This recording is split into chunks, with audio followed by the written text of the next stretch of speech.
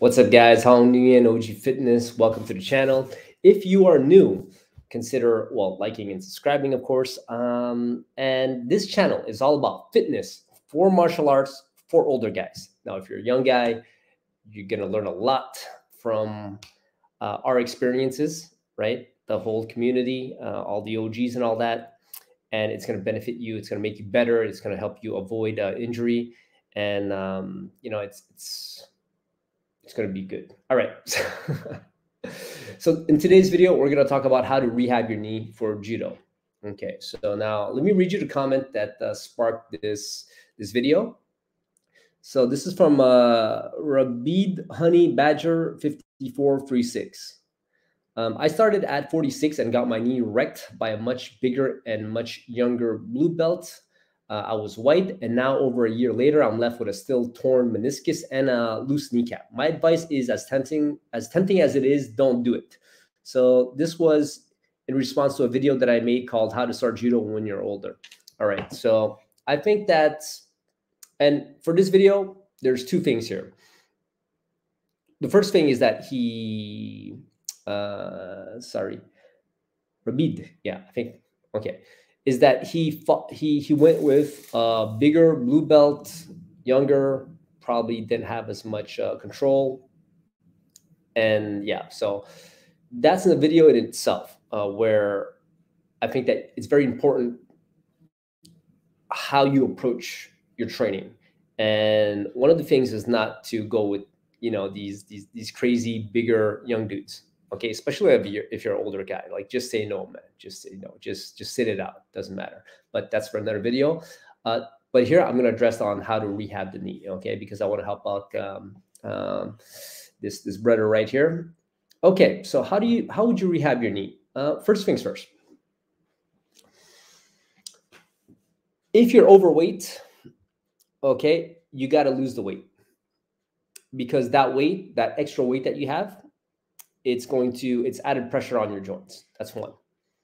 And also, if you have a lot of body fat on you, that usually means that you're eating like crap. So if you're eating like crap, it's going to cause inflammation and all that. Okay, so like, yeah, you got to be fit, to do a sport, like a power sport like judo. So that's one. So the first step is to lose that weight. If you're already in shape, more or less, okay, I mean, it's okay if you have a little bit of, body fat. You're at, let's say, I don't know, 20% and all that. But anything above 20, man, it's starting to, because at 30%, you're essentially obese, right? That's the number. So you want to be like around 20%. If you're 20, any more than that, like, yeah, drop to 20. And ideally, you want to be like around 15, like 15. Okay. Okay. So drop the weight. Now, the other thing,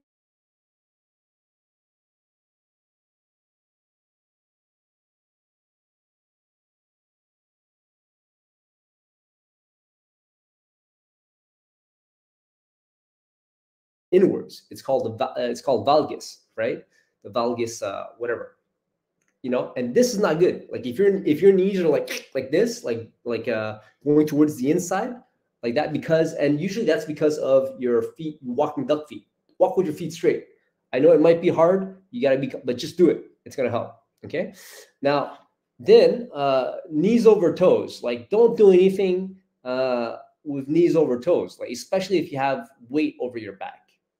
Okay. And that's the thing. Like there are certain positions that you have to get into when you practice martial arts where your knees will be over your toes. And that's why I say that if you're overweight, you have too much fat on your body and all that, it's gonna be harder on your joints when you do stuff like that. But what I'm saying is that when you're doing things in your sport that are gonna require you to have your knees over toes, that's okay. But what you do is that if you're fat, if you're really fat, then it's going to have an impact on, it's going to stress that knee a lot more. And so besides your sport, outside of your sport, when you're actually in the gym training or doing calisthenics or whatever, like don't go knees over toes, especially with weight on your when you're carrying the weight, whether it be dumbbells in your hands or on your back. I know the knees over toe guy is very popular right now, saying that, oh, you have to train that range. But I don't know, man. I wouldn't risk it, you know, because body mechanics is body mechanics. Like there's a lot of shearing going on. If you imagine this is your knee, you go out like this, right? It's nice and easy on your joint. But now you're going like this, and then you're pressing like and you're like, wait, I don't know, man. I think that you have to build up to that. So there's certain like, and I think that you could do that with just your body weight. But if you're too fat, then it's no good either. Okay. It's not a knock on fat people. It is what it is, man. So no knees over toes. Okay. Walk with your feet straight. And now what you're going to need to do is that you're going to need to really have your lower body. So essentially, like your legs and your glutes. Okay. You're going to need these muscles to be strong, to be endurance, to be smart / coordinated. We'll talk about that in a second. And you want it to be loose as in not tight and flexible. Okay, this is going to help a lot. So where do you start? I'm going to make other videos where I'm going to post in the stories and all that, how to exercise each of these things, each of these body parts, right? Meaning your feet, your ankle, your calves, your quads, your hamstrings, and your glutes. But for now, I'm just giving you like the knowledge that you need to understand, right? To how to rehab this. So you start with the feet. Why do you want, and the feet and the ankle are obviously connected. You want strong feet because the feet, okay, like your ankle rests on your foot. And then after that, your knee and everything else, it's the base is important. So this is the foot, and then the ankle is on top, and then the knee is on top, and then after that, it's your what do you call it? Your glutes, your hips, right? So everything is connected. So you start with the feet. You want strong feet. You want strong ankles. You want strong and flexible feet, strong and flexible ankles, strong and flexible calves. Well, the calf, it's not a joint, you know, like the muscles and all that. You want the quads, the hams, the glutes. Now, for the feet and the ankle, like the two basic things that you need to do is basically if you stand on the ball of your foot, okay, that already strengthens your feet a lot. Okay. And if you're doing any kind of exercise, if you consciously grip the ground with your toes, it's going to help to create tension in your foot and the muscles in your foot. So it's over time, it's going to make it stronger. And of course, calf raises, right? Calf raise, when you raise the calf, basically you're using your foot, the muscles in your foot, but you're also strengthening, you're moving up and down your ankle. Okay. So you're strengthening the muscles, the tendons, the ligaments and all that, like around the ankle. And then of course you're working the calf. So when you look at a joint, like this is the joint, okay, you have the muscles above, you have the muscles underneath. So those things have to be strong so that way it supports the joint itself, okay? And then the joint has to be moved and bent and go like moved in its range of motion, right? So that there's fluid that goes through it so that it's lubricated and it heals and it functions better, right? And of course, another thing that you could do, okay, and when it comes to being a smart and coordinated muscle, what that means is that refers to the ability to stabilize. You want your muscles to be able to, if they're smart and your muscles are coordinated, then they're gonna be able to stabilize when needed, when it's off balance. Okay, so that's what's going to help a lot with preventing injury, is if you have that ability, and that has to be trained. And how do you do that? Well, you could stand on anything that causes some kind of imbalance. So what I like to do is that I buy these. I don't have them here because I just moved here, but I'm going to order them today. But these balance disc, but the ones that you put the air in and it's nice and soft. Okay, because when it's soft, you could also, your feet gets a workout too. The muscles in your feet, when you stand on it, it gets a workout. And then you gotta stabilize. So then your muscles learn to stabilize. They learn to be well coordinated and to fire and to react and to respond according to the demands of well, not falling over, like balance demands. Okay, and so that's what you could do for your feet, your ankles, and your calves. Okay. Now, for the quads, the hams, and the glutes, like those three things could be taken care of with essentially 2 exercises. Okay, squats, lunges. That's it. You don't need 1,000 exercises. You just got to do it a little bit slower. Of course, you could do it fast as well, but make sure that you're not pounding on your joints. Like if you're doing any kind of jumping stuff, like make sure you land softly, right? You got to take it easy on the joints, man, because if you do like crazy plyometrics, right, your joints are gonna take a beating, and you're gone, man. Like it's not gonna last very long. There's only so much you could do. The more crazy weight, like very high impact plyometrics, no bueno, you're gonna die. Okay, so that takes care of the quads, the hams, the glutes. Just by doing squats, lunges, you do it on the floor, and then you can add some balance element to it, like off balancing, instability with, disc or even a yoga ball and all that. There's a lot of exercises, right? But I'm just giving you the concepts that you have to understand. And then after that, well, what you need is you want to be flexible as well. So there's mobility and then there's flexibility. So mobility is more about being able to move the joint in its full range of motion, right? And then flexibility is being able to I would say get into your full range of motion. Okay, and to get your muscles to get your muscles to be flexible, well, you kind of have to stretch them manually, okay, and you have to have them loose. So you have to massage them as well. Massage the muscle, warm, and then after that you have to stretch it out. I know a lot of people don't believe in flexibility, but I do. And of course, extreme flexibility is useless. Like if you're flexible, but you can't, but you're weak, then it's no good. You want to be flexible and your muscles pliable, okay, and you want it to be strong. So beyond a certain range, like if you can't, like how like those taekwondo people or karate people sometimes, they could bring their leg up, kick right straight up, and hold it. Now that's flexibility and strength in action. Right? But if you have to whip your leg up, but you can't hold it there, and then it just falls back, like you have the flexibility to get to that position, but then like you can't keep it up there, it means you don't have the strength. So that's kind of useless. So now, what are the 2 things that you could do for flexibility and what do you call it? For these for the lower body? You're gonna laugh, but it's just the deep squat. So you just squat down and you stay in that position. Like the position that people, if you didn't have a chair, you would have to squat down, and that would be your sitting position. You could be in that position to people eat in that position, smoke cigarettes, don't smoke cigarettes, and people take a poop in that position as well. So that position itself is very, very beneficial. So you should be able to, if you work that position, and ideally you want to be able to stay in that position for, well, like a very long time, like you should be able to sit in that position and just go about your business. Like, let's say if you had to, I don't know, just squat down and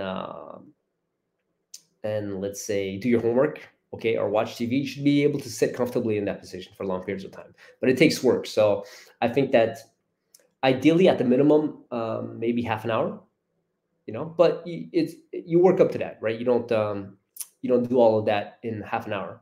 I mean, one shot half an hour, because you're gonna it's gonna be hard. And I'm gonna make some videos on to show you guys progressions. Like if you can't get into that position because your knee hurts, or you don't have the ankle mobility, the hip mobility, or whatnot.